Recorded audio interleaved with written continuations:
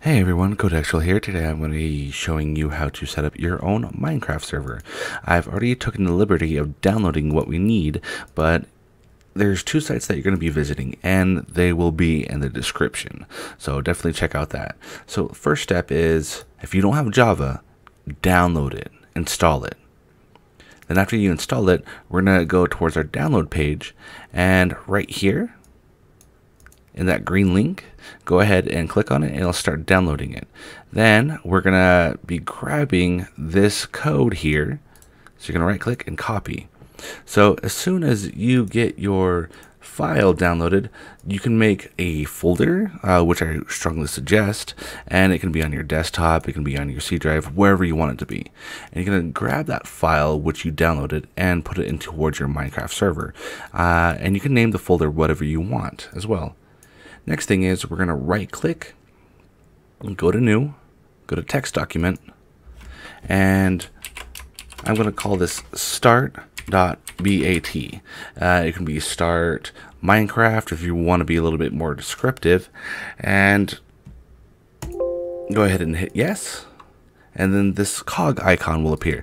Then right click on that, click on edit, go ahead and paste the code that we just copied down, and hit save. Go ahead and close it. Now we're going to double click on it, and a command prompt box will pop up, then it'll close out. Basically it created some files, so we're going to have to be agreeing to their terms of service with the EULA. Go ahead and right click on the EULA.txt, and right here where it says false, we're going to have to put that as true. So that means we're agreeing to the terms of service. And go ahead and hit save. Close that out. And now we can click on start. And now it will actually start running the server. So once this completes, which shouldn't take long, you want to go ahead and open up your Minecraft game and we'll connect towards it.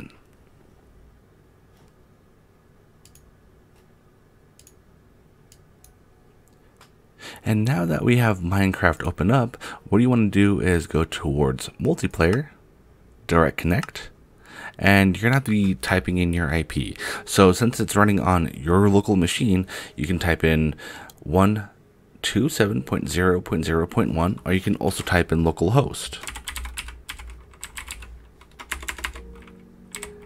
Either or. So localhost, or 127.0.0.1. That means that's the IP or the host name of your local machine. And we're going to go ahead and hit join. And there you have it. We're in the Minecraft server. So I'm going to show you a couple more things. So right now we do not have administrator privileges. And to get that, we're going to go ahead and shrink that down just a little bit, go towards the black console, type in OP, short for operator, then type in your name. So my in-game name for Minecraft is Codexual. Go ahead and hit enter. Bring this back up, and it says opt Codexual. So we are now admin of the server.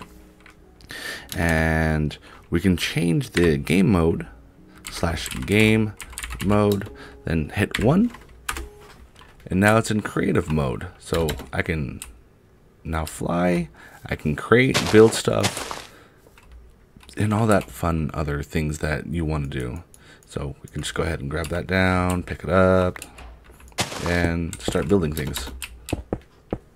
So yeah, and a couple other things that I want to be talking about as well. So we'll go ahead and close out of the Minecraft game. Now, as you can see, it shows join on the local host. You can see everyone's the name, then their IP will pop up. So you want your friends to join your server, right?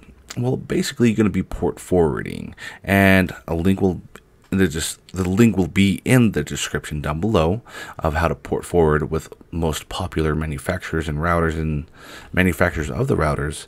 Just remember, when you're port forwarding, you want this IP number, or excuse me, not the IP number, but the port number, which is 25565. That's the port that you want to forward. And again, a link for port forwarding will be in the description down below. That will talk about if you have Linksys, Netgear, and other various manufacturers. And one last thing is, every time you reboot your computer, you have to always click on the folder here, then click on the start. Well, let's just say you just want the server to start automatically every time your computer starts up. Well, that's really simple. Let me go ahead and show you of how to do that. So you want to hit the Windows key on your keyboard and the letter R, or you can hit the Windows icon right here, your start menu, then type in run. Then a box will pop up that will say run. Now, let me just grab that and bring it over to the screen. And you want to type in shell : startup. So shell : startup. Then hit OK or enter, and this will appear. And all you got to do is right click on the start.bat that we created, create shortcut, and drag and drop the shortcut in. So every time you reset your computer, this will pop up, and that means your Minecraft server is starting up. So if you guys have any questions, comments, concerns, feedback, you know what to do, leave comments down below. I will get back with them. And I'm also on Discord, so do join us on Discord. And if you guys like this video, please smash that like button, subscribe, and we'll see you in the future videos. Take care.